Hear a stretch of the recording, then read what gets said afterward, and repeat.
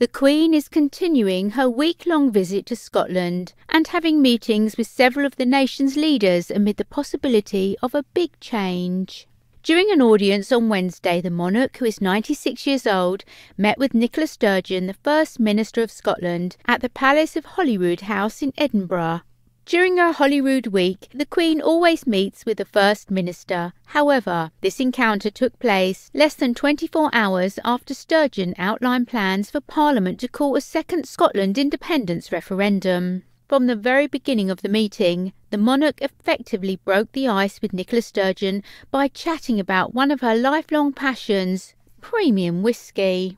The 96-year-old was all smiles as she shook hands with the leader of the Scottish National Party, who just yesterday announced plans to hold another independence referendum in October 2023. Whether the two powerhouses discuss the diverse political matters which would make Scotland a sovereign state outside of the United Kingdom remains unconfirmed. Wearing a pink-toned floral dress and her signature pearls, the Queen kicked off the audience by making a beeline for the table adorned with traditional Scottish gifts. Sturgeon offered a brief explanation of each present to the monarch, who appeared most intrigued by the £150 limited edition bottle of Johnnie Walker Blue Label whisky. It's been widely reported that Her Majesty has long enjoyed a drop of the Scottish liquor, famously opting for a glass of Royal Loch na Gar when vacationing at her Highlands retreat at Balmoral Castle. She also graciously accepted a specially made tartan blanket from Sturgeon, which she called a nice thing to have, as well as a framed graphic. The Queen can be heard chuckling with Sturgeon during the exchange, suggesting she's still in high spirits despite her ongoing mobility issues. The two leaders posed for photographs before being left alone to have a private conversation, as is the formality of Her Majesty's audiences. However, in the snap released, the Queen was not seen standing using the support of a light walking stick, as she has done during multiple recent appearances. The monarch also appeared to have a purple discoloration on the back of her hand, which sparked the concern of some royal watchers.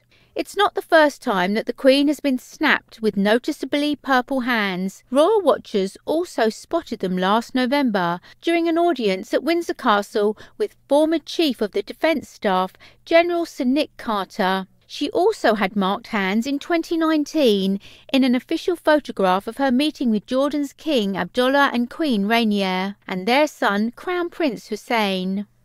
Dr. J. Verma of the Shakespeare Medical Centre said the condition could be caused by a number of issues.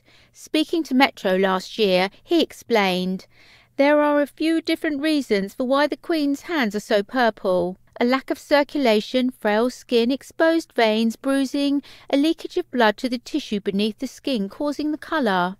It could be cyanosis, which occurs when there is not enough oxygen in the blood." The medical expert added, "Blood which has a normal amount of oxygen is a deep red and means your skin is its normal colour. However, low oxygenated blood is bluer, which causes your skin to have a purple hue. It is known that cyanosis can develop quicker if the person has suffered a minor health problem, so this could be linked to her recent injury." The Queen's appearance today came after she travelled to Scotland on Monday with other royals for their annual week of engagements in the country. Her Majesty travelled by royal train overnight to Edinburgh, starting with an appearance on Monday for the historic ceremony of the keys. During the ceremony, the Queen is handed the keys of the city of Edinburgh and welcomed to your ancient and hereditary kingdom of Scotland. Although she has received audiences at her Windsor Castle home in the past week, the outing on Monday marked her first public appearance since her Platinum Jubilee celebrations in early June. The Queen was absent from all 5 days of Royal Ascot earlier this month, one of her go-to events amid her ongoing mobility issues. On Tuesday, the Queen made another public appearance to watch a military parade in the gardens of Holyroodhouse.